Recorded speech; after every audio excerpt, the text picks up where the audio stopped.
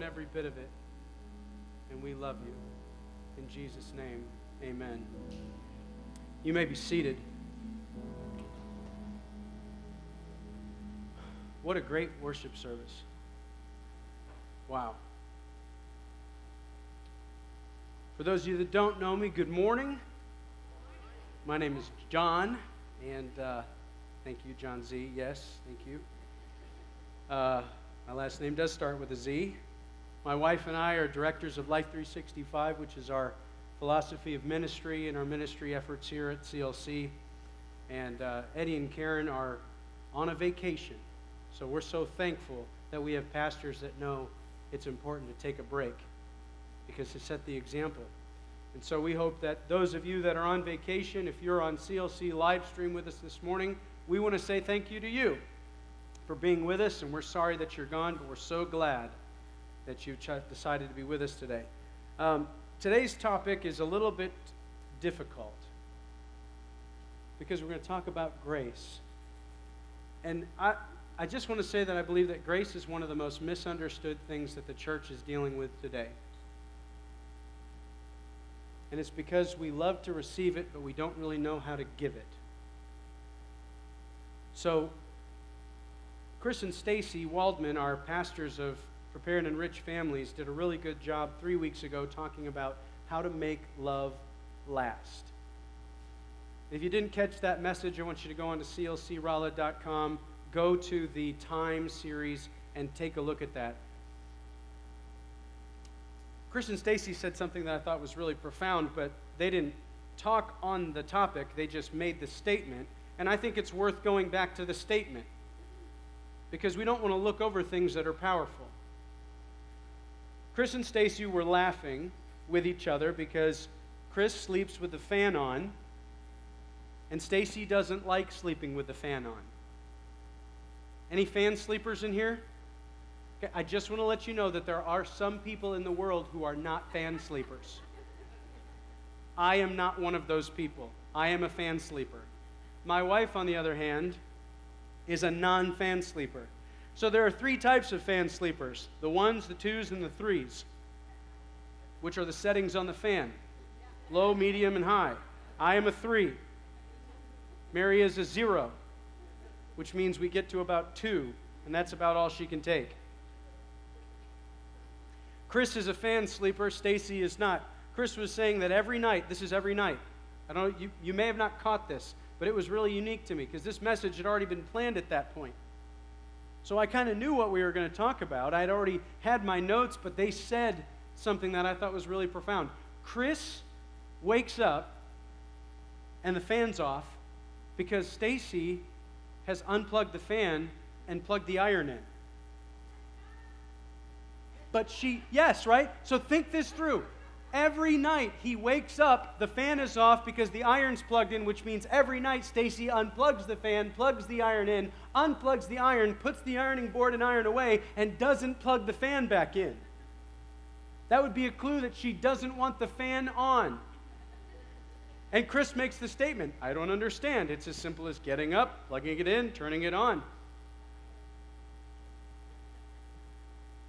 And Stacy said, sometimes it just takes a lot of grace. Now, we look at the word grace and we think about it a little differently. Most of the time we hear the word grace, we often think about the expression unearned or unmerited favor, meaning the grace of God showed to us by way of salvation through Jesus Christ. That's grace. Because it says in Ephesians 2:8-9, for by grace you have been saved through faith, and that it is not your own doing, it is the gift of God, not a result of works, so that no one may boast. And that's about where we leave grace. But when we take a look at what grace means today, and if I were to say, are you a gracious host? If someone comes to your house after you've prepared a meal and they come late, are you gracious? When they sit down at the table with no table manners and they eat more than what you think they should eat, are you gracious? What does it mean to be a gracious host? That type of grace is patient, merciful, forgiving, pardoning. That type of grace is the grace that defines who we are as Christians. Because it is not what someone did to me, it is who I am and how I respond. That's the type of grace that we have to talk about today. That type of grace is what we would call axiological. Axiological means it's the way I process value. If I look at a Rembrandt, I'll say that's beautiful. But if I look at my child's coloring outside the lines, I put that on my fridge and I say that's beautiful. I don't value the artist, I value the product. And I value the artist in spite of the product. Because what my child does is precious to me, but you might look at it and say, ugh. Value. How do you value? What's your axiological worldview? What's your outlook? Do you value things? Because I value people because they're my forever friend. I want you to look at the person next to you and say, I'm going to be with you forever.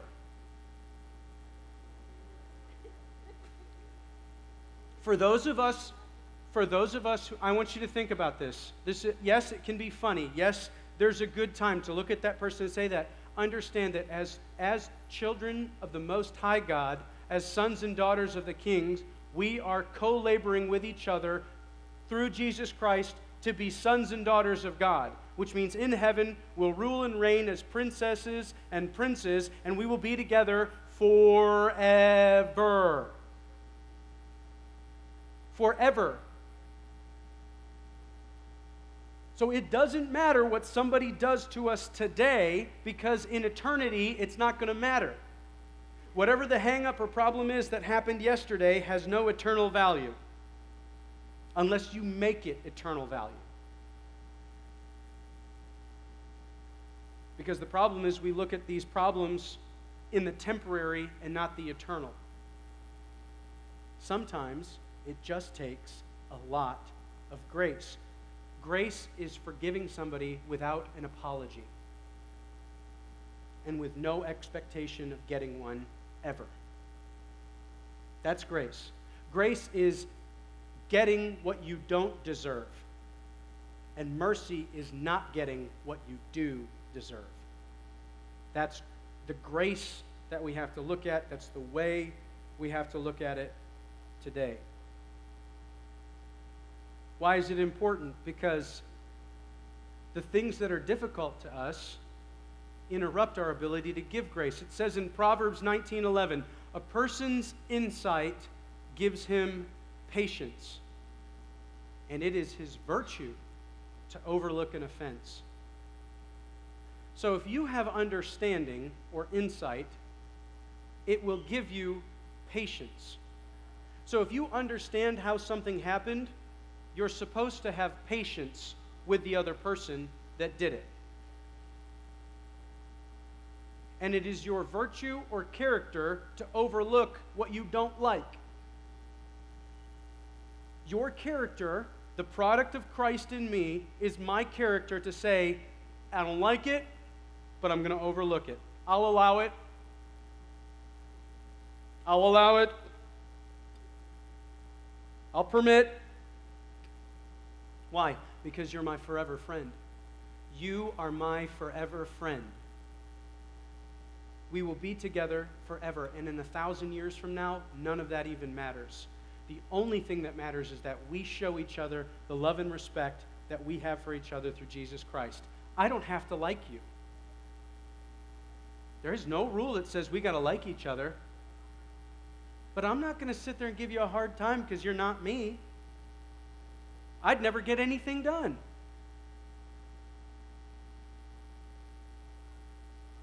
Today is an important day in our nation's history. You may not know it. But on June 24,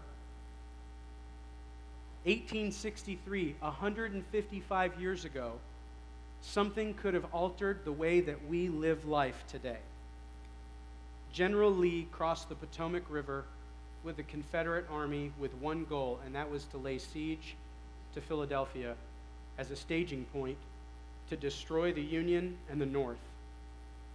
And he was met by General Meade and the Union Army.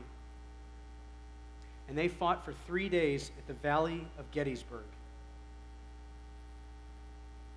And that battle ranks in history as the bloodiest battle in American history. 50,000 men died in 3 days.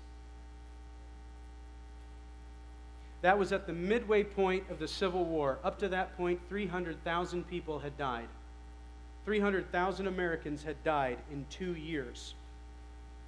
And at the midway point, the Union, led by General Meade, defeated the Confederates and pushed them to the Potomac, and they could not cross the Potomac River because it was swollen because of flooding.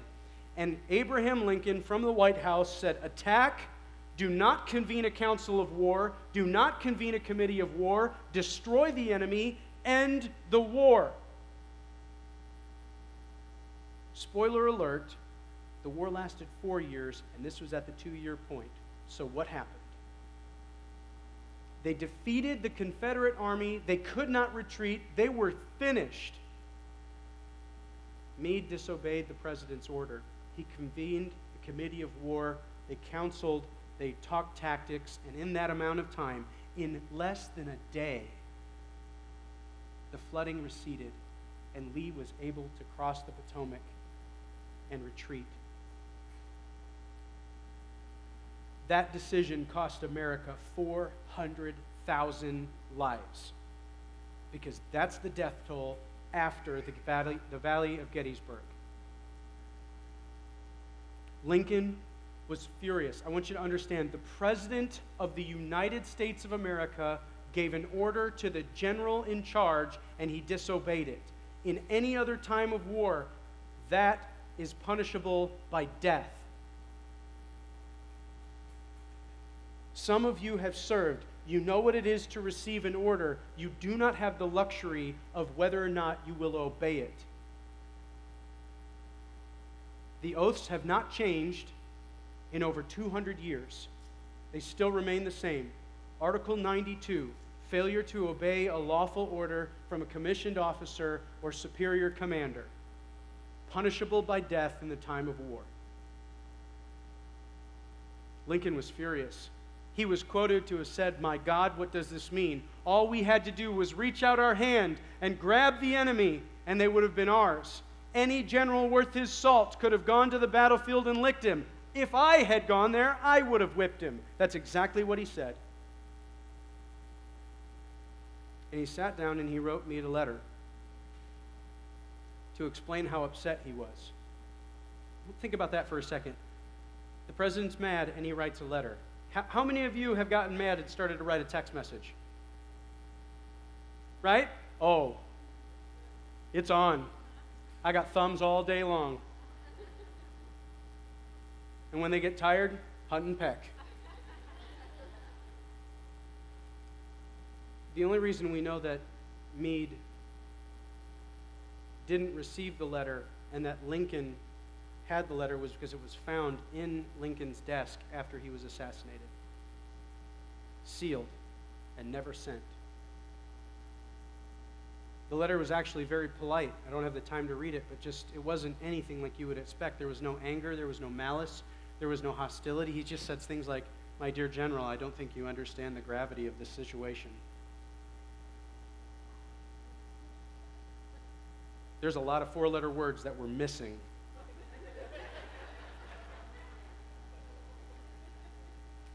But Abraham Lincoln learned something early in his career, and it was to never criticize a person when they're down, because it doesn't add value. Because he had a habit of doing that. In those days, they didn't have Facebook like we have now.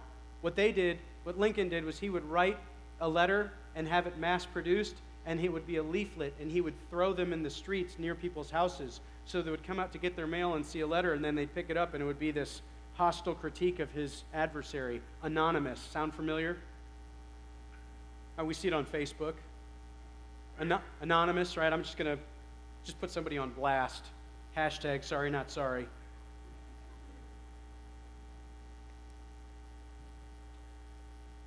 But that cost him one day because his opponent got really mad that he talked bad about him.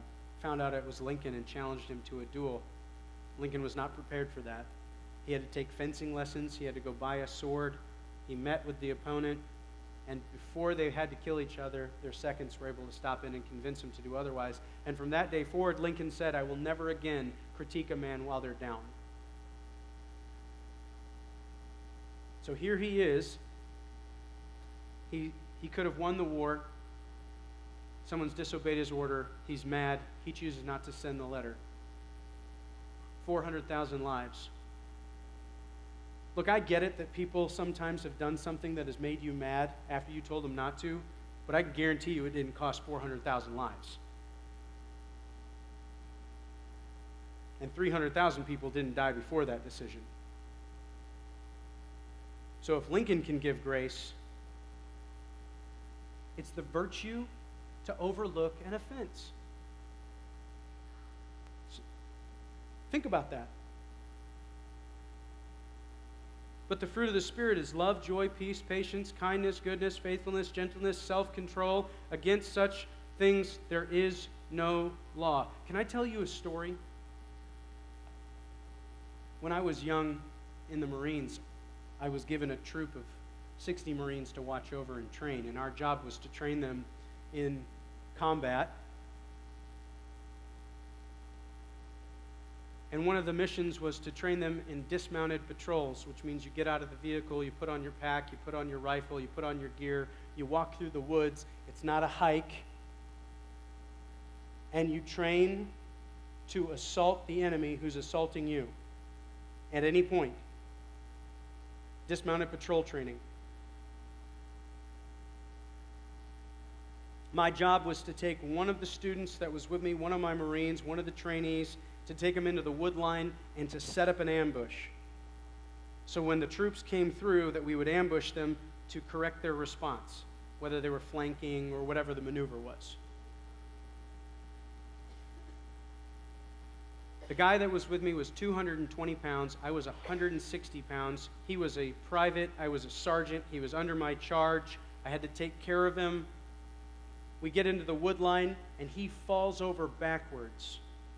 And he lands on the only broken engineer stake in a 50-mile radius. A broken engineer stake, it's a tent stake sticking out of the ground, sharp to a point, and it went into the lower lumbar of his back. It missed his kidney by a half an inch, and it missed his spine by a quarter of an inch. 3 inches into the meat, right in his lower back. We're in the middle of the woods, 12 miles from the hospital, and I've got a Marine who weighs 220 pounds fallen over on an engineer stake and is impaled. And he's mine, right? I got to take care of him. We're 250 meters from the safety vehicle. So I get him up, and as I pull him up, I hear the sucking wound close as the weapon, projectile, or whatever it is, comes out. What? You know what I'm saying? Some of you know what I'm saying. You want to watch your blood drawn? No, I'm good. Just do it. We get 20 meters. He passes out. I got 230 meters to take him to the safety vehicle, so I put him on my back in a fireman's carry, and I carry him to the safety vehicle. And I get in the car, and I got to drive him to the hospital. And I want you to understand something. The only thing going through my mind was that I'm going to have to make the phone call that no leader wants to make. And the parent's going to have to hear the phone call that no parent wants to hear, which is, your son died in training because I told him to do something. It wasn't combat. It was training. And it was my fault because I told him to do that. Nobody wants to get that call, and nobody wants to make it. We get him to the hospital. They put the smelling salts in front of him, and of course he just wakes up, and they pack him full of gauze, put medication in there, give him ibuprofen, stitch him up, give him water, and we take him back to the field, and he completes his training. No big deal.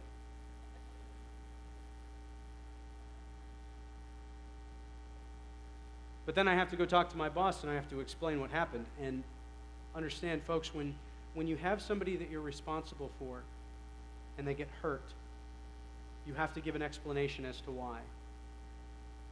So I walk into my boss's office, my career is on the line, and I'm looking at my master sergeant, and he's pretty serious. And he says, tell me what happened. So I walk him through it. He said, what were you thinking? And I said, I just kept thinking about making the phone call.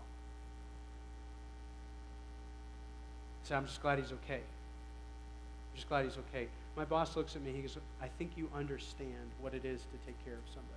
I think you understand how important it is to take care of somebody. And he gave me grace. Nothing happened.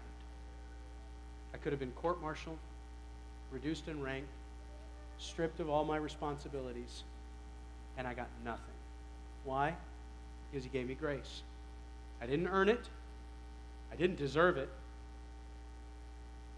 But I got it anyway. Lincoln could have fired Meade. He could have had him court-martialed. He could have had him executed. But he would have lost the best general he had. He would have demoralized the Union Army, and he would have given the enemy the upper hand. And I have to believe that Lincoln followed these two principles. And one of these quotes is from Rick Smith, and the other quote is from Andy Stanley, and it says, everyone's behavior makes sense if you have enough information. And think about that. I don't have to agree with what you did, but at least what you did made sense if I have enough information. I don't have to agree with it, but at least it makes sense. And Andy Stanley says, everything people say, do, and think makes sense to them. Everything you do makes sense to you. Sometimes the thing you say, it comes out of your mouth, and as you hear it, you're like, whoa, that came out totally different than I expect. That sounded different in my head. But still, the things we do make sense to us. Otherwise, we wouldn't do them. And so we need to have that thought process when we look at the actions of others, our axiological worldview, the value we have for them. Lincoln knew that if he punished Meade, it would really impact an already bad situation. And Meade was a brilliant tactician. And I want to let you, giving grace is supernatural. There's nothing natural about giving grace. Because in the natural, it's just so easy just to judge people and be critical and make a decision and just cut people off. But giving grace is supernatural. So if you want to tap into the supernatural, if you want to let the peace of God that passes all understanding keep your mind and heart in Christ Jesus, then it's giving grace.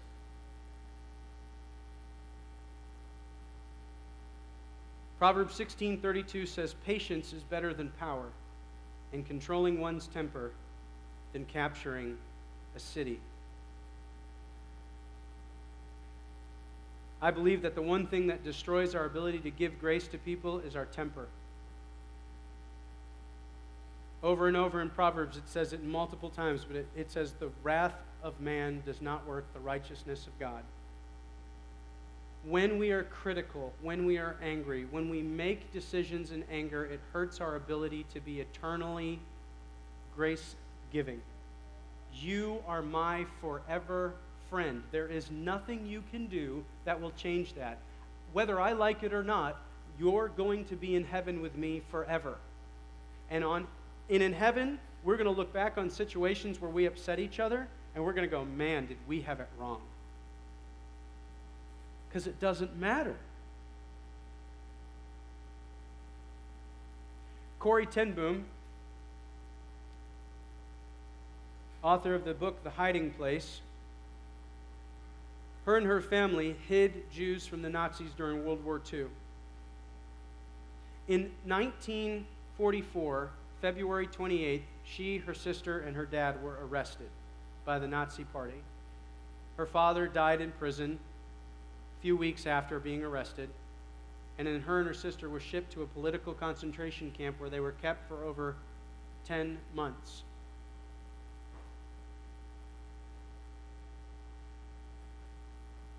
Her sister got ill and was not able to work.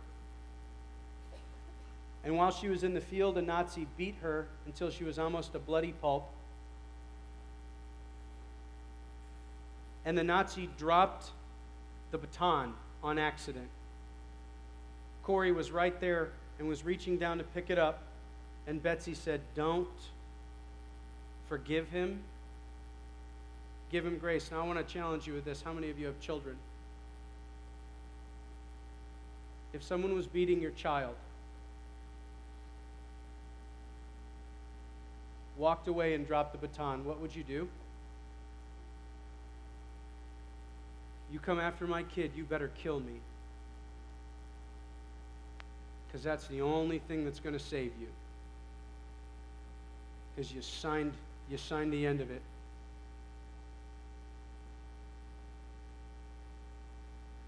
Corrie ten Boom's last living relative, her best friend, her sister, is being beaten because she's sick, because the Nazis had put him in camp, her father has died, and the only reason they did that is because they were protecting God's people. Do you think she had a reason to be upset?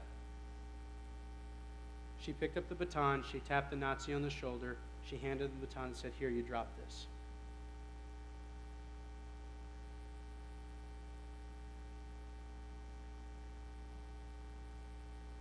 Betsy told Corey, "I feel sorry for the Nazis," and Corey's response was, "Are you crazy?"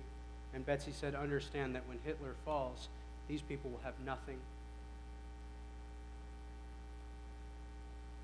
Betsy ten Boom died 15 days later. And after that, Corey was released because of a clerical error and a technicality on paperwork. 7 days after her release, all women of her age group were sent to the gas chambers.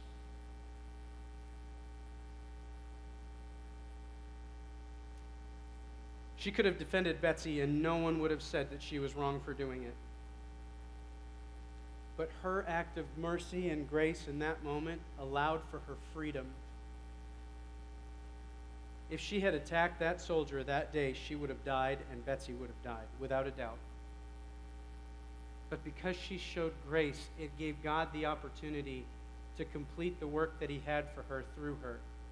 Her grace made a way. Let's take a look at what she says. Forgiveness is an act of the will, and the will can function regardless of the temperature of the heart. You get mad. I get it. But I don't think anyone's beat your sister in front of you. The will of forgiveness can function regardless of the temperature of your heart. And then she says, discernment is God's call to intercession, not fault finding. Think about that. When you get a discernment or a check in your spirit that something's going wrong, how many of you go seek to find evidence to prove it? I know I do. Oh, really? And then I go seek evidence. Corey says, that's not what God gives you discernment for. He gives you discernment so you can pray about it, so you can intercede. Because fault finding, looking for faults, is critical. And a critical spirit will lead you to a place where God will no longer operate. It is better to stay in a place of peace than to enter into a place of turmoil because you're so angry.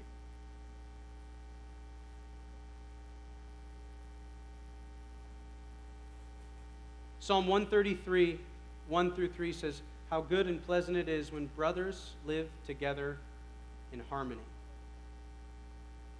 It is like fine oil on the head, running down on the beard, running down Aaron's beard onto his robes. It is like the dew of Hermon falling on the mountains of Zion, for the Lord hath appointed the blessing, life forevermore.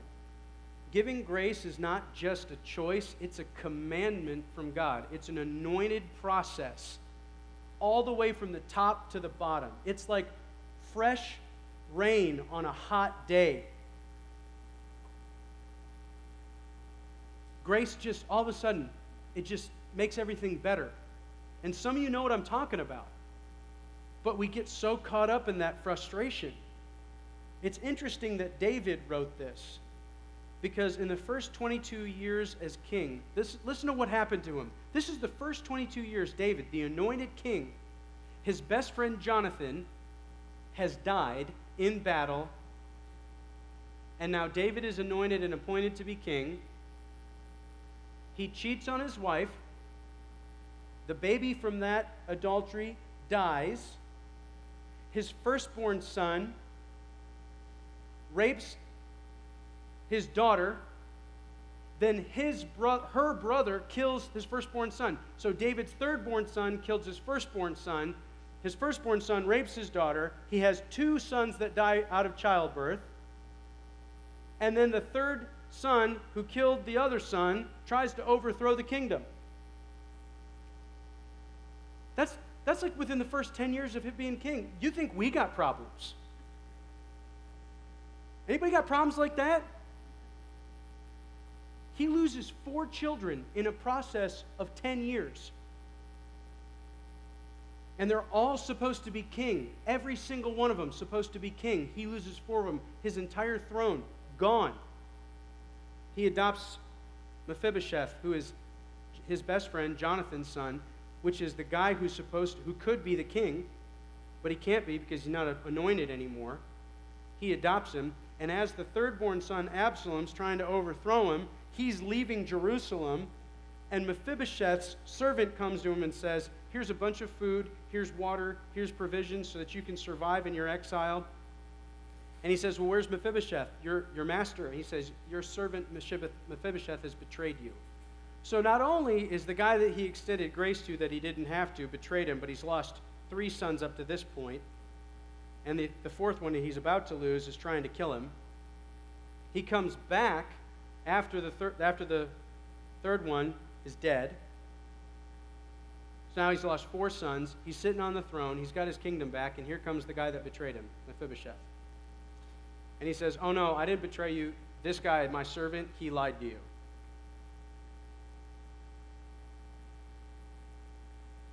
How many of you have kids again? You ever have kids that do this? I didn't do it. Wasn't me. It was the other guy. What do? You take them apart, right? Move them to separate areas. Tell me. All right, got that? Tell me. We interrogate them. We find the truth.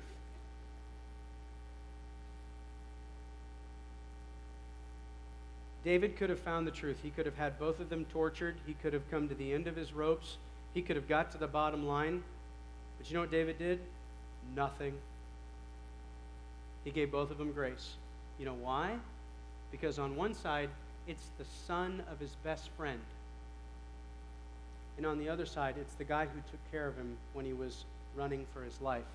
What do? He could find the truth. But God didn't give David discernment to find the fault. He interceded for both of them and said, I'm going to give you both grace. You've got to count the cost. Because there are some things that you will say that can never be unsaid. There are some words that if you chose to use them today, it would change and alter the course of your life. And there are some things that once done can never be undone.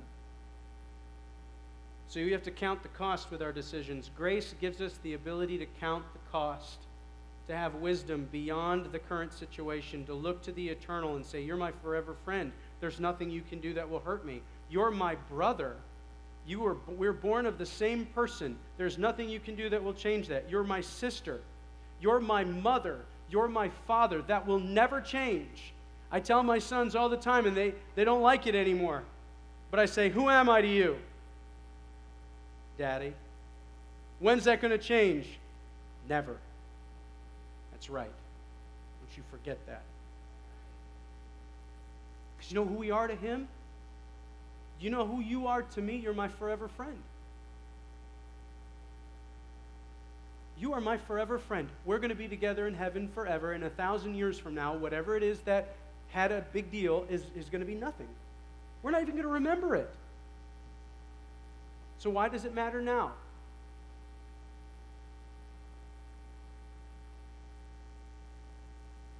In the back of your seat back pockets, if you're in the front row, there's 2 behind you, or in the seat back pocket in front of you, there's a pencil. This is for you. We bought these for you.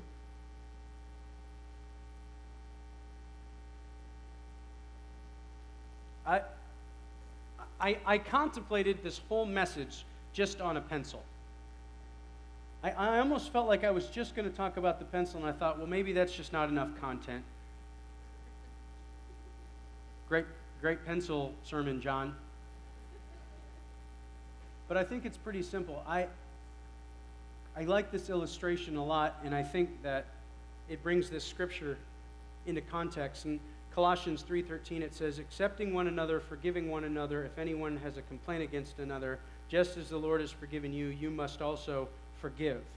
Above all, put on love, the perfect bond of unity, and let the peace of the Messiah, to which you were called in one body, control your hearts.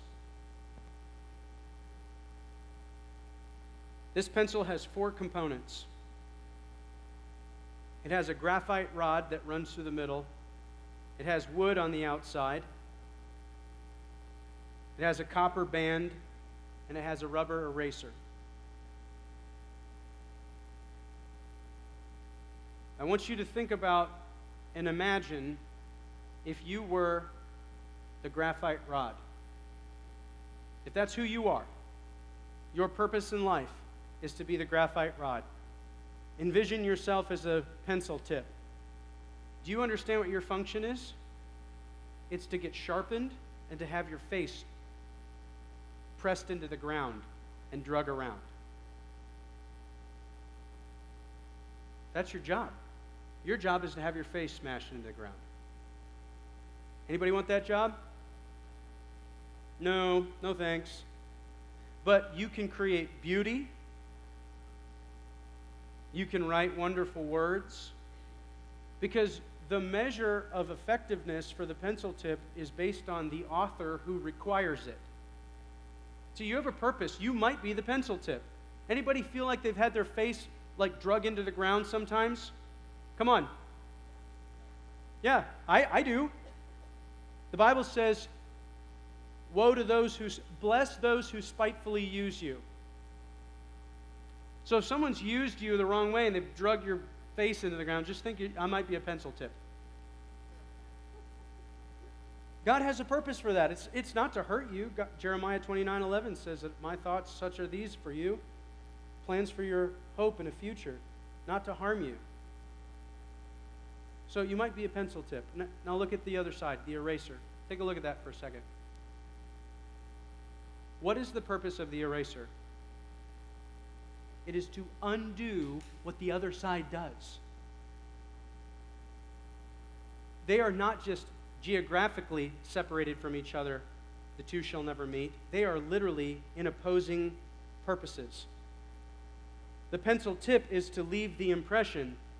The pencil eraser is to remove the impression. So think of yourself as a pencil. If you're the pencil tip, every time you go down, you're marking things. Every time you come up, you come back and like, who erased that? I just wrote that down. And if you're the eraser, every time you go down, you're like, who put that there? I just erased it. Think about your life. How many times do you walk through a situation where you walk into something, I just cleaned this mess up. I just took that away. I just put that down. Where did it go? Somebody moved it. Because their job is to move it. The eraser's job is to undo what the pencil tip does, and the pencil tip's job is to redo what the eraser just took off. You understand. But some of us get so frustrated because we are a pencil tip looking for an eraser, trying to find out who undid what we just did.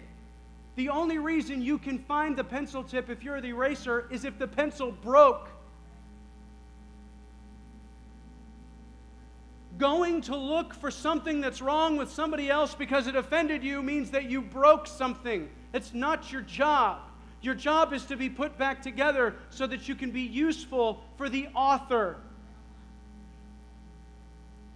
The value of the pencil resides in the hand of the one who holds it for the purpose that they designate. Your job is not to be a pencil tip seeking an eraser. Your job is to understand that an eraser exists. It has a purpose. The pencil tip exists. It has a purpose. We didn't even get to the wood. We didn't even talk about the copper band. But they all have a purpose. And if we get so hung up about what other people do, we will never get anything done for the kingdom. There is nothing that anyone has ever done to me that cost 400,000 lives. No one has ever beaten somebody that I love in front of me. I have never lost a child. But I know people who have. And if they can give grace, then I can give grace. Because God's word commands it.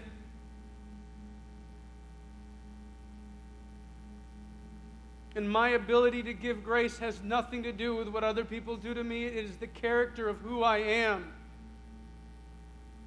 Because the only thing that matters is that on the other side, we are together forever. And there are some of you today that have not spoken to people that you are supposed to love because they did something that upset you. And that is a choice that you have made. But Corrie ten Boom says that the ability, the will to forgive will still function regardless of the temperature of your heart. And some of you need to send a text message to somebody today and just say these words: I love you. And that word, that expression means I love you regardless of what you did to me. I love you in spite of the things you've said about me because you are my forever friend. You are my mother. You are my father. You are my friend.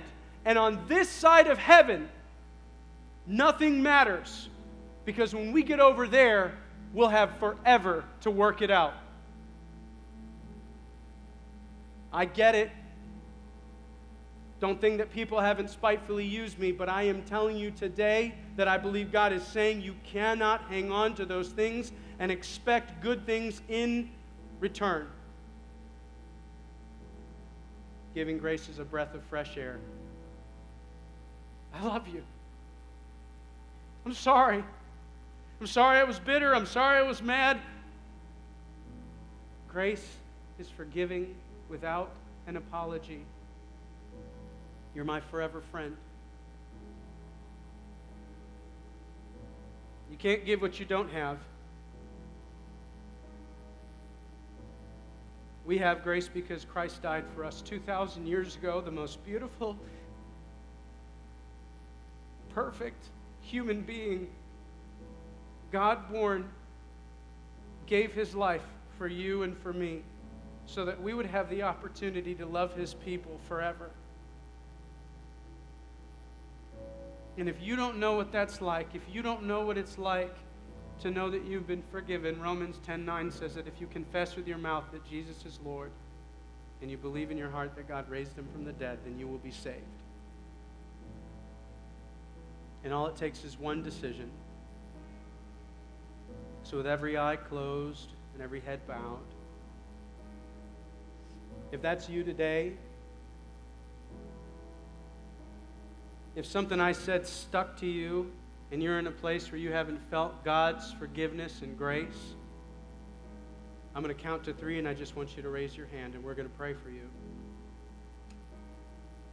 1, 2, 3. I see those hands. I see those hands. You can put them down.